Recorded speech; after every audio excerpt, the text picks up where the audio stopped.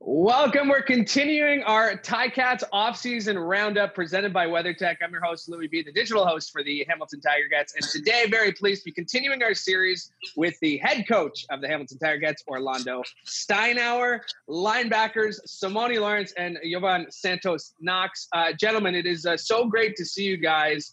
Thank you so much for doing this. First of all, when was the last time you three have kind of all seen each other at the same place at the same time? I was on the other side. I know that. Yeah. in person.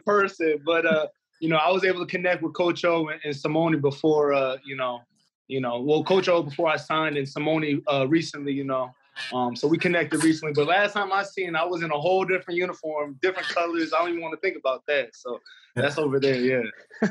Well, we are so excited to have you here with the Hamilton Ticats, and I'm sure I speak for Coach O. I speak for the fans who are very happy to see you here. And because we haven't talked to you since you joined, talk us a little bit about that decision-making. You said you talked to O there before you signed. So how did you come to the decision to join this organization? It was actually quite easy. After I, talked to Coach O and I talked to the rest of the coaching staff, it just made sense. I've heard nothing but great things about this organization in the sense that it's just as professional as it gets. There's no better organization in the CFL than Hamilton. And, just the historic tradition that comes behind it and whatnot, it was no-brainer for me. I see myself, thriving with this unit, and I see myself within the defense. So, when I saw the interest from Hamilton, I was excited because, I've always looked at them as, looked at Hamilton as, a top organization, top team in the league. Sim, does that reputation precede you guys? You got you out here talking about what this organization is. It's kind of reputation across the league. You've been here 7-8 years now. I feel like you play a big part of that. I always give the credit to Coach O. He started it way back, and that's my leader. So he's one of those guys where, he gives the foundation and he lets the players be the players. And, it's a fun environment. You just get to rub and you miss it a lot. And it spreads through the league, whether you hate Hamilton or love Hamilton, however you feel about Hamilton, you want to be a part of it, Like, you're curious. Yeah. You're outside looking at it. I don't care where you play or what you say. Like, I know a lot about the league and what goes on. You're curious. You want to get your feet wet. Like, I see all the little messages when you guys get in town, like, hey, Sim, I ignore them because I think, like, you guys try to trick me and stuff, but I see the messages y'all send me and stuff when y'all get in town, but, like, I know everybody wants to get their feet wet. That's the one thing, Coach. I've done interviews in the opposing locker rooms, right? I've done those post game scrums in the opposing locker rooms, and the setup that you guys have in Hamilton, and Sim, you can probably talk to this too. Like the weight room, the locker room, the actual like the organizational establishments that you have, on your side of the football field. It really is a game changer, isn't it, Coach O?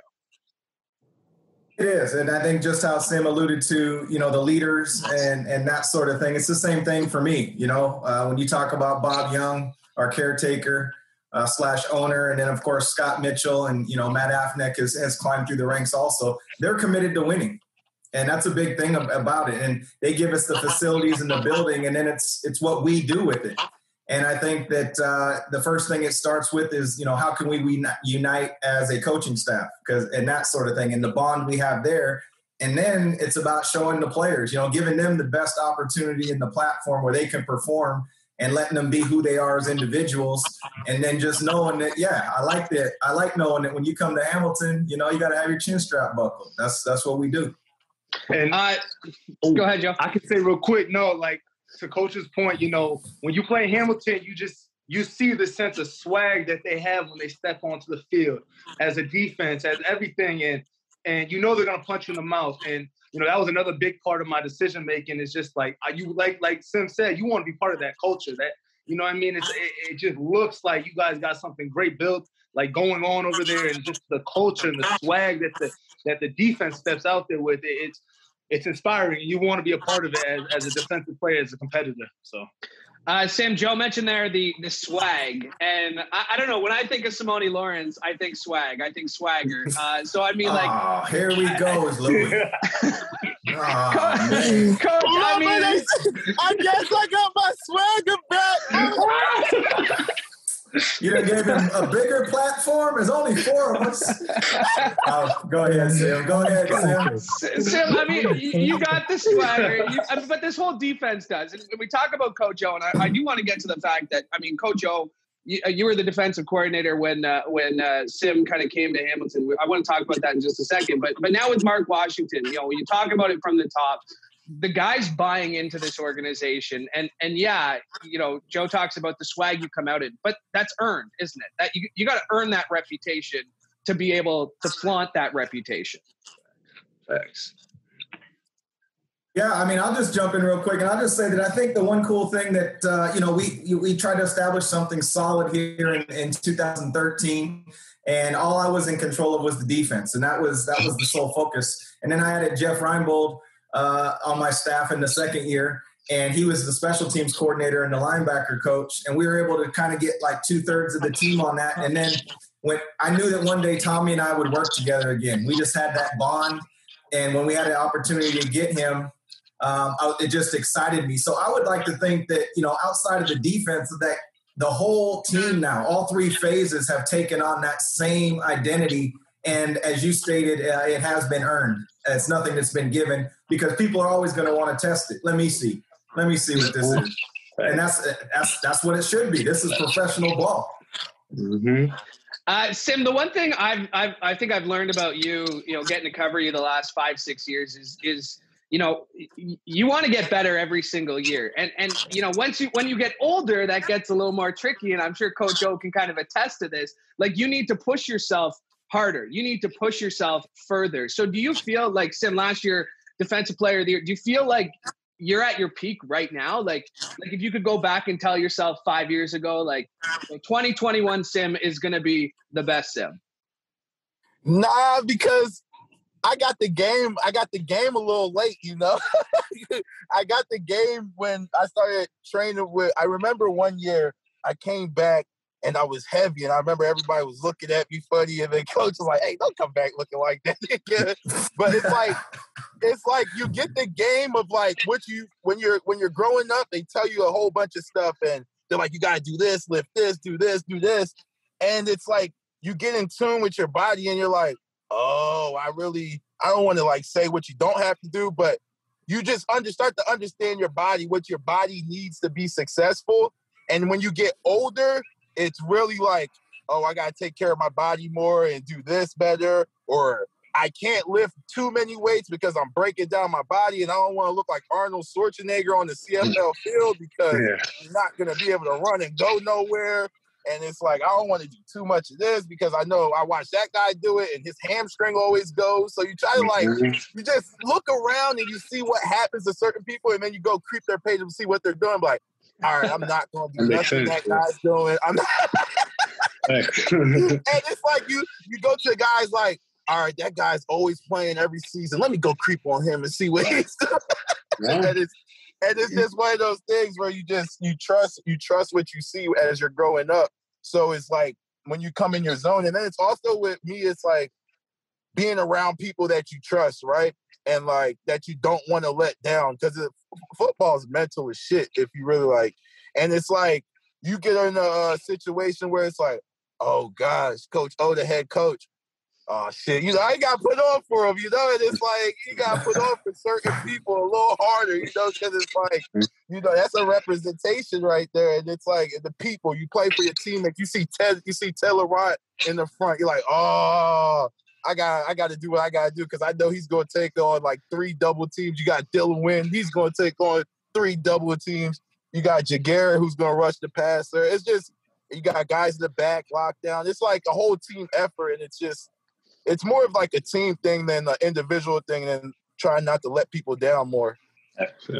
So, Joe, to that point, I mean, you mentioned like some of the names Sim mentioned there that you're going to be lining up alongside JG, Teddy. I mean, where do you see yourself fitting in on this organization? I'm just coming in and trying to compete and, help any type of way I can. In terms of the names that Sim just read off, those are some great names to be playing in front of. I mean, to be playing behind. I mean, can't ask for a better front, you know what I mean? And playing next to a guy like Sim, you know what I mean? Sim's the best, will in the game, hands down. So I think our games will complement each other very well. I see people, worried about, can he play Mike? I played Mike in college, and people don't realize it's very interchangeable in a lot of ways. The Mike and the Will, so it's not a huge change or whatever to our game. I think we're actually going to be able to complement each other a lot, very well, based off of watching him play. And I'm a student of the game, so like Sim says, I creep on other players' pages and see what they're doing and stuff like that because I'm a competitive guy at heart. And, I've been watching Sim's game since, I've stepped into this league. And, he says it best, I think you come to a point in your career where, training harder is not always the best thing for you, but training smarter is. So, whether that is, finding out what works best for your body or what doesn't, it plays a key part of it. So, I'm just excited. Those names that he named off, it's just a great group of guys. And, like I said, I just want to compete. And, like Sim says, I let my teammates down. Coach, I just want to add something there, Louie, real quick. Go for it. I think the one thing that you heard from both of these guys, and what's really cool and why they're Hamilton Tiger Cats is they compete. You didn't hear him say, I'm coming in here to start. You didn't hear Sam talk about starting. He's talking about competing. And they welcome all competition from everybody. Like, competition pushes players like this and men like this. And that's what you love. And then you start combining a lot of that, and it gives you the best opportunity. And therefore, you form that culture. And, having been in the locker room for 12 years, I know that's where we had the most achievement ourselves. So I think you're looking at two competitive men, and I think that's what we're always looking for, to surround these two men with those type of people. And those names that you just heard, they embody that also. Want to go back to for this one, Coach, because something Joe said there was train smarter, not harder. And, I can go back to 2019 McMaster training camp, right? And asking where the guys are, what are they doing? Oh, they're in yoga. They're doing yoga. They're getting their bodies right. Like you're a big, you buy into that train smarter, not harder. You're all about movement. You're like, how do you feel like that has affected the way you look at the game as someone who played it in the 90s and now is coaching it in the, the 2000s here? Great question or comment. I think, having played for 12 years, at the end of the day, football is a young man's game as a general statement, right? We all got our chance. When we all made a football team, somebody else didn't make it. So you're always looking to get replaced. So the training smarter, not necessarily harder, is key. And I think that was part of, along with being fortunate and not getting any crazy serious injuries, that was part of my longevity. And these guys understand that, and they're not afraid to talk to the people that have went before them. I often say, I don't give all our secret sauce away, but I often say I used to look into the locker room when I went in, and I was looking at who's played 10 years. I'm not looking at the superstar right now. Oh, okay, that's how he practices. That's how he lifts. That's how he takes care of his body. I see his notebooks open. Okay, that's how I see myself one day. I respected the current All-Stars, but I wanted to see, man, 12 years, 10 years, something's going right. That's not 5 staffs that just like a guy. You got to perform. And so, yeah, I am into the body thing. I think Ike does a great job in the strength and conditioning, and Claire and Maui do an outstanding job in the therapy room. But if you don't have coaches that buy into that or find the importance of it, then they'll say, well, let's just get 10 more reps on the field. And I'm saying, let's get 10 more minutes to stretch, So, I feel I don't want to get in my training camp mode and talk, but you hit it on. I was about to say, Sam, have you noticed the difference? I mean, you've been in this organization, 8 years. Coach has been, he was here, left, is back now. We're all happy he's back. But have you noticed the difference in terms of the way you've trained under head coach Orlondo Steinauer versus maybe DC or a different coach? 100%. I mean, you just a student of the game. I think that Coach O does a great job letting everybody knows what he wants, and everybody's on the same page. And I see a lot of people coming to practice more, doing what they need to do more, not missing certain things, and just being available, being available to be great. Joe, we talked about joining this organization, what it means, but I mean, the fan base here is, Sim will tell you, Coach O will tell you, this fan base of the Hamilton Ticats, there's something else, right? Like they love their football team. They love their Ticats. I'm sure fans have already reached out to you, but what's it been like? What's that reaction been like from the fans from your perspective? Oh, it's been all love. Like you said, in my time being in the CFL, I haven't been like, I feel like this fan group just goes above and beyond to make their players feel special and feel welcome, and just it's been a great experience just signing. I haven't even stepped on the field, and I'm getting the amount of love as I'm getting from the fans is just it's amazing, and it speaks volumes to what this how much this team means to the community and whatnot. So like I said, I used to be the guy on the other side. And, just coming into the stadium, we knew, not only do you just come to play and prepare to be ready for, to get punched in the mouth on Hamilton, but you had to get ready for those fans who are just going to be on you all game and not let up at all. And you love it. You got to love it, as a football player. There's no better, feeling than having, an engaged audience, an engaged fan base like we do in Hamilton. So, I'm excited. I'm excited to get out there and actually meet, interact with the fans, and it's a special place for sure. Sim, can you put that feeling into words? Can you describe what it's like, to run out at midfield, come through the Caretakers Club, 25,000 people screaming? Like, what is that feeling like, and what does that do for you? When that kickoff starts, like, what does it do? Like, what does it translate to on the field? Shoot, it's a superpower.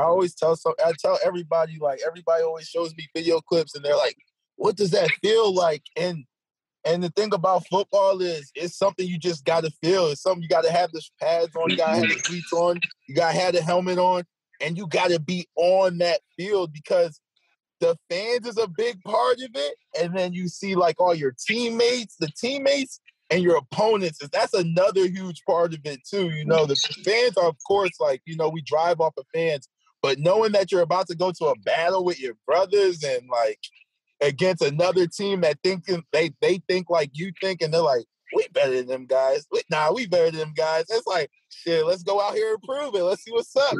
It's too many different emotions to even try to put it in words, really. And Coach Joe, I mean, you've been out of the game, but you mentioned your 12-year career. I'm sure there's still times where the donut box is rocking, right? Tim Hortons Field is going nuts, and you feel like you could probably put on some pads and maybe go out there and hit a few bodies. Depends who you ask. I might have a kickoff, a number 12 contain in me. I might have a contain, maybe a second level. I know I got a pick in me, but I don't know. But anyways, I said it's a young man's game. I'm not going to relive, but we did all right for a few years in there when I played. But I'll say this, even though our stadium changed, the people didn't.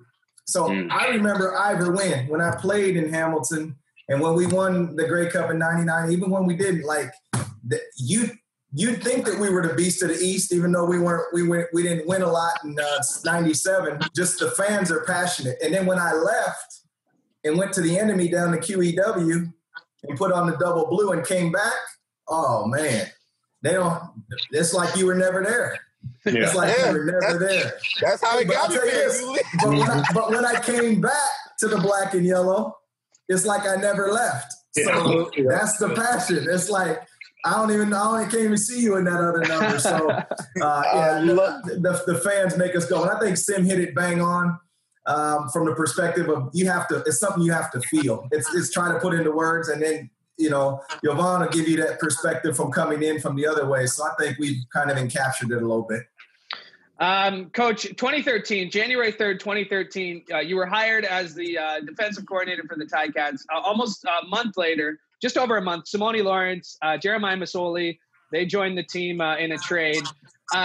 Your careers have really been intermingled throughout this organization the last 8 years. Can you just speak a little bit about how you've seen Simoni grow as a player, how you've seen him grow as a man on the field, off the field in these last 8 years here.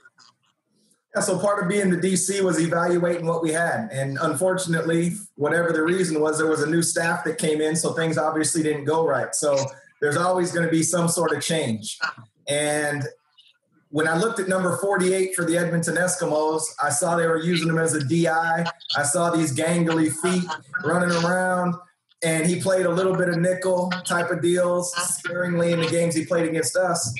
And I said, I think we can harness that, and it excited us as a defensive staff when we eval'd it. And then when, Kent and I think ET helped pull the trigger and get a guy like Jeremiah Mazzoli in the building. First of all, you're getting people that love football. And then after you get him in the building, even though you can do your due diligence, as you start to get to know him as a player and those sort of things. And Sim will tell you a better story than this. I remember I was excited. We had him all moved around. We moved Jamal Johnson from Will to Mike, a lot like Jovan here, right? And to make room for Sim. And then he goes and hurts his hamstring like 2 days before. I said, oh, Lord, what do we got? Here's a guy. He ain't go. But that's really the only time. So, it's exciting, when you see things on tape. But what you couldn't see on tape was the passion that this man has for football. I think you turn on the tape of Jovan, especially 2 years ago, and you see the same type of passion. You're talking about people that love the game of football. Sim, you remember walking into that meeting room the first time, working with Coach O, 2013, and how do you feel, again, just to reflect on Coach O's point there, how do you feel like you've grown these last 8 years? I feel like, of course we had different staff in there, but one thing about Coach O is like, he's the definition of consistency, right? Like what you see is from him is what you get. Like no matter what's going on, when you see Coach O, he's going to be who you met, So it's like, that's something that I love, just especially about playing sports and stuff. Just if you go in front of Coach O, you're going to get the same vibe, the same energy. Come in the meeting room, it's going to be consistent, and the message is not going to waver. Whether we just lost 8 games in a row or won 8 games in a row, it's the consistency, and that's what you love as a player. So, Joe, when you hear all this stuff, when you hear, Coach O talk about how he's seen Simoni, how he looks at players, how he evaluates talent, again, what is it?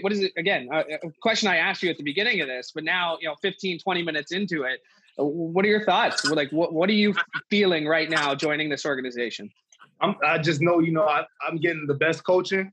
That was a huge part of my decision too, is, coaching. I want to continue to be coach. I feel like, I haven't tapped into my full potential yet. And, I feel like, with the right coach, I'm always willing to learn. So with Coach O and the rest of the staff, I feel like I will never stop learning. That's something that's big for me because, no matter how long you play in the game, you could always learn something, you know what I mean? And just being able to play alongside a guy like Sim, watching him play, just throughout the league and whatnot, throughout my time in the league, just seeing his passion for the game and stuff, it just, like Coach says, we see eye to eye with that. I'm right here with him when he's talking compete. And, I think one of our first conversations I had with him, he's like, it's going to be a race for the ball. And we like that. I embrace that. Like when I hear that, I love the sound of that because, I know Sim's going to do everything in his power to get the tackle and I'm going to do everything in my power to beat him. So, I think iron sharpens iron. And, with this staff and with this, with this unit and just being able to work with them, you're going to see the best, me, I think, that the CFL has seen. I've never put on pads at McMaster, right? When May rolls around, but I know the days are getting longer. No way. It feels right. Can you believe it, Sim? But like, I can feel it. Like I can feel it in my gut. Like days are getting longer. Weather's getting nicer. Like football season's right around the corner. Like, what are you feeling right now? We'll go around the horn here to wrap this up. But Sim, what are you feeling right now? Knowing that this season is getting closer. Haven't played since 2019. We know how the last time the Ticats hit we know what happened. We don't have to go down that road, right? But what are you feeling right now as spring's getting here and just that desire to play? What are you feeling?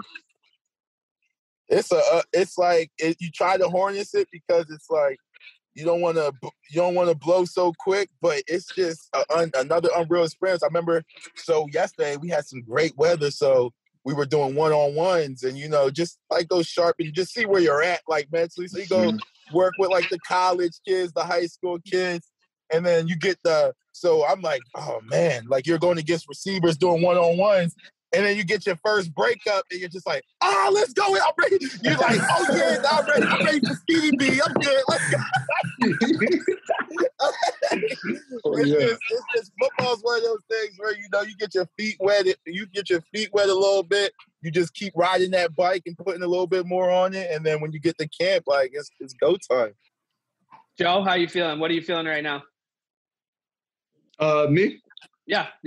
Yeah, I'm anxious and excited. I feel like my season, I didn't have, the season I wanted to, the last time I stepped on the field. So, I put in a lot of work since that time, and I'm just anxious to show, my body of work. Everything I've put in this off season, last off season. It's been 2 off seasons now, I guess. 2 seasons of just, grinding and just ready to show it and get that itch. I got that itch right now, like to play football. Like you said, it's getting warmer out here. We're getting nicer days. We're going from the bubble. Now we're moving outside. And once you get on that field, you lace them up. It's a whole different, it's like you're home. You know what I mean? You're back in your comfort zone. So the minute we get back out, I'm just, I'm crossing my fingers that we get this start date right on time, because I need football. So. Coach, finish us off here. How you feeling? What, days getting longer, spring's around the corner. What are you feeling right now? All the emotions, just ready. You know what I mean? Like, ready just sums it up. It's generic, but it's the truth. Just ready. Like, whatever happens, like, we're ready. We'll be ready. Like, we're no excuse. We'll be ready to rock. But, just being in front of these guys got my juices flowing, and I just picture that first team meeting when there's 100 people out there, and it's just like, yeah, we're going to get this done with the people in this room right now. Get used to it. Let's start building this bond. Let's ride. Like, that excites me. So, but again, if I do all that, I won't have anything for the first meeting. Right. So I got to train smarter too, right? I got to train smarter too. Gentlemen, it is great to see y'all. Thank you so much for doing this. Like Coach O said, I can't wait to be there at McMaster day 1 of training camp to get to see you guys in person. But thank you. I know the fans appreciate it. I know I appreciate it. So thank you very much for doing this.